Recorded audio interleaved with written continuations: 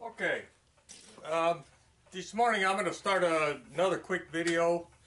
I said in the last video that I wasn't going to do this, but I'm going to make some changes to the plans on the Vickie project for the power cylinder. I know the machining is much the same as the displacer cylinder, but as far as the fins and all that are concerned, and the information or the written information that comes with the Vickie project states that that it's the same thing basically. So they don't make any changes. They do all the machining the same way. But I'm thinking that's not a good idea, because I'm thinking the things that I ran into last time that I wasn't happy about on the displacer cylinder were the fact that I couldn't use a steady, number one, and that they did the boring at the end. So this time I'm going to bore the cylinder in the beginning. That's what I'm going to do, because if it's an aluminum cylinder, it needs a sleeve put in there, and I'll probably use a brass sleeve or a stainless steel or steel, some other kind of metal for a sleeve. But and the power cylinder, in reality, it has to be bored almost perfectly. So the piston has an almost perfect fit with like a half a thousandths clearance. I mean, that's it. And the displacer cylinder is not quite that critical. So if you have some deviation in the bore, you know, from one end to the other or something, it doesn't make a whole heck of a lot of difference. But for the power cylinder, it does. So on the last engine that I built, I was able to buy a piece of tubing. I changed the size of the piston to fit the tubing. And but on this one, I'm trying to follow the plans exactly. So I will have to bore that in place. So hopefully, you know, I'll be able to do that. I'm a little hesitant. I do have some tubing that I could use by changing the size of the piston, because the tubing has a perfect seamless interior or ID on it, so it would work perfectly. So anyway, with that, I'm going to set up another piece of bar stock. This time it's not quite as large as the last one. So with that, I'll move the camera over and show you what I'm doing, and this will just be the first little segment here, kind of an introduction to this next video. And if you want to see how to machine all the fins and that type of thing, you can look at the last video I did. I think that was part 4. So with that, I'm going to move the camera and I'll show you what I set up over here on the mini lathe. Okay, I've set a piece of material up here on the mini lathe this morning, and what I did was I machined off both ends of it and cleaned up the surface. Okay, and this has got a little more to come off of it than the displacer cylinder had. I think yeah, I can't remember exactly what size this material is, but it's a pretty good sized chunk of bar stock anyway. The displacer, I think I started off with 2 1/4, and I only had to machine it down to 2 1/8. This one, I think I'm starting off with a piece that's about 1 3/4 inches in diameter, and I've got to machine it down to yeah, I'm not sure. Let's see here. So let's see, I gotta machine it down to almost a little over 1.5 inches. Okay, and let's see, well, let me zoom out a little bit. So there's my working drawing that I'm working from, and it's 1.54 is the diameter of that cylinder. So anyway, with that, I'll call off on this segment, because so what I'm going to do now is I'm going to set up I've got this cleaned up on both ends, and I've got it you know, in the chuck, and it's all dialed in. So what I'm going to do now is remove the tailstock center and I'm going to put the steady on it, and I'm going to bore it out to whatever size I need to put a sleeve in there. And I'll probably put a solid piece of material in there to begin with, and then I'll rebore it again. I don't know. Maybe I can find a piece of tubing that's right, without spending too much money. Although brass tubing and any kind of tubing is a little bit expensive, probably $14 or $15 for a 1 foot piece of tubing, of which I only need about less than maybe 2 inches maximum. So anyway, with that, I'll call off on this segment, and we'll move on to the next phase.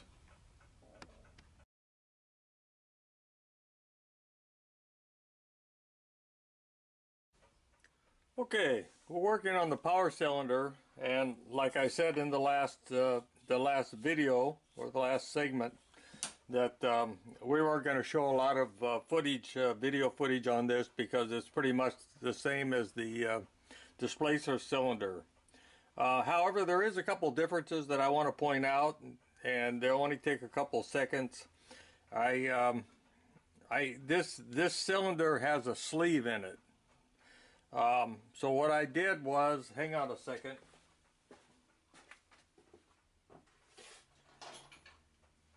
I'll zoom out here, and let's see if I can get this in the lens.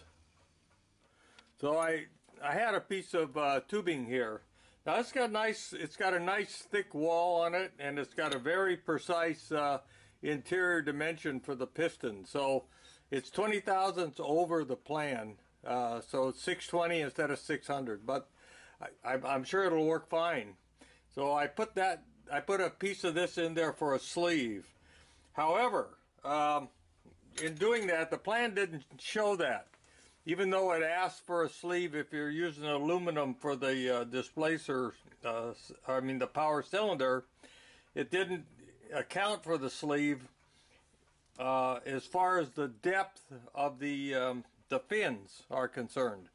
So when you change the depth, also you have to change the angle of the bevel between the fins. So that changes from 3.5 to 5.5 degrees, and the depth can be whatever you want it, whatever you feel safe with. But I reduced the depth quite a bit, so probably I reduced it about 100 thousandths or something for a 65 thousandths wall thickness. So, but I don't think it makes any difference one way or the other. It's going to look the same. So with that, we're machining this, and I'll put a few minutes of it, few minutes of the footage on the video, and maybe we'll put the conclusion once I get it parted off, and you know, show the mating parts to it, just like I did the Displacer cylinder. So with that, I'm going to shut the camera off. I'm going to move my micrometer dial over 200 thousandths and make the next cut. I've cut all the slots previously, just like I did on the Displacer, so it's the same routine.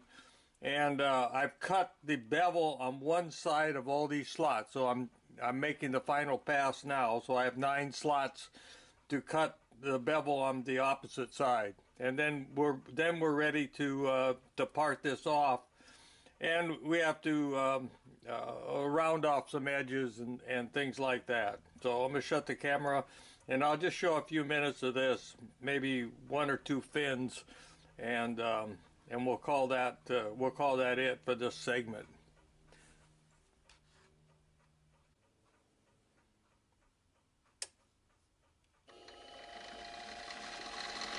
I might mention that I'm not using any coolant this time because it seems to work. This particular process right here seems to work okay without coolant, as long as I take it easy. The other thing is it helps me to see down in the groove to tell when I get to the bottom. Of course, I can go by the dial, but I like to see the tool bit bottom out.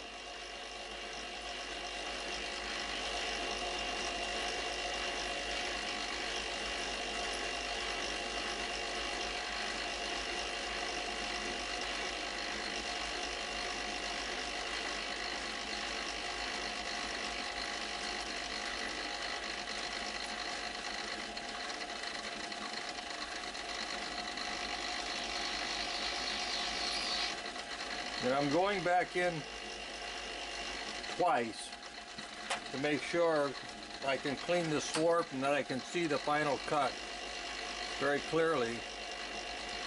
This is working much better than the Displacer, so I'm having better luck with it anyway. Okay, we're going to move the micrometer dial another 200 thousandths.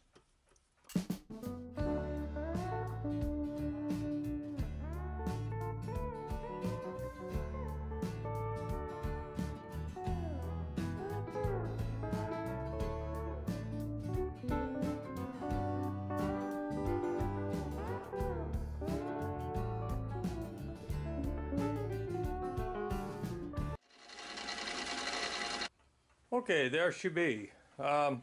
Actually came out pretty good. Obviously we have a lot of polish work to do on these things, and we want this thing to look pretty beautiful when it gets done. So let me go over to the bench and show you what we got. I don't know if I can. There's the parts that we got made so far: the displacer cylinder, the power cylinder, the front frame, the rear frame, and the frame on the rear of the displacer cylinder. So there are the parts we got made so far. We've got screws made too, which will be probably the next step. So let me zoom in on this a little bit now that we've seen the overall thing. All right, so there's what we just did. There's the power cylinder, and you can see the sleeve. See if I can, let me turn the viewer around and go down here and see if I can show you that. I don't know if I can or not. Okay, so this is the rear frame up here. So that's done. Here's the head of the power cylinder. That's done. I mean, displacer cylinder, I mean. Here's the displacer cylinder. That's done. And here's what we just did. This is the piece. We put a brass sleeve in there with a 1/16 inch wall on it. It's 620 thousandths ID, so it should be 600 according to the plan. So we're 20 thousandths over. I think that'll be fine. I don't think there's a problem with that, but there's what we did. We just cut all the fins the same as we did on the displacer cylinder. This one, I did the same thing. I just hit the edges after I got done with the file, so they're all nice and round. They're not round, but they're smooth and rounded, okay? And then I did a little bit more file work on this thing. The plan showed this as a half round surface, so I just used the chamfer tool and took some off of each one of the edges, and then I just rounded it off with a file. So the aluminum file is real easy, so it's not a problem. I'm assuming this surface is nice and flat. If it's not, we may have to clean that up. These surfaces have to be flat, the mating surfaces, so we don't have any air leaks, but I'll probably put gaskets on these anyway. So I checked this with a square. It looks perfect. So actually it may be just fine. So I didn't check this one. I just parted it off, but I did set up the parting tool nice and square. So hopefully it came out good. So there you go. So I'll call off, and I really wasn't going to make a video concerning the power cylinder, considering it was so much the same as the other parts. But anyway, I did. So we'll put this up on YouTube. It'll be a short video. So anyway, thanks for watching. I hope this was a benefit to somebody. If you're thinking about building the Vickie hot air engine, this should be a help. At least you'll see all my catastrophes and problems. So anyway, thanks for watching. See you later. Bye.